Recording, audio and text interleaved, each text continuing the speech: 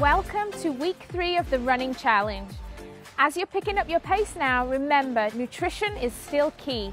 Focus on maintaining your energy, staying hydrated, and helping our bodies for recovery. This week, let's have fun with interval training. Set your timer for a 30-second walk, jog, or run, and then repeat. You can change the number of seconds to suit your current level of fitness. Now let me show you 4 great moves that strengthen your core running muscles. Our first move is called a standing ab crunch. Standing, feet shoulder width apart, arms go up overhead. Go ahead, pull the knee towards the chest, elbows towards the knee. Inhale on the way up, exhale on the way down.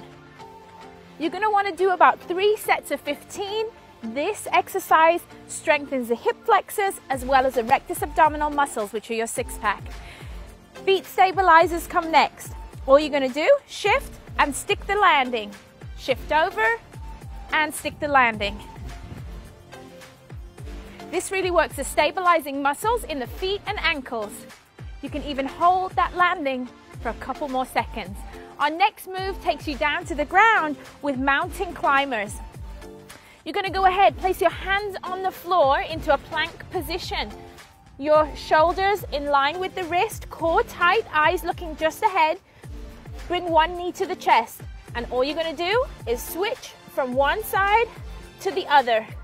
This is a total body exercise that is great for getting your core strong for running. And now one of my favorite moves, which is a bicycle ab crunch. You're going to go ahead, lay down on the floor, place your hands behind the head, knees are bent at a nice angle. All you're going to do is straighten out one leg, reach across to the opposite knee, and then switch. This move is great for strengthening the oblique muscles, which are at the side of your abs, and that helps you to keep balance when you're running, especially when you're running fast. Now remember, focus on adding in some strength training workouts to boost your calorie burn, and be sure to stay hydrated. Have a great week of training and accumulating your running minutes. I'll see you next week. Let's get moving with good nutrition.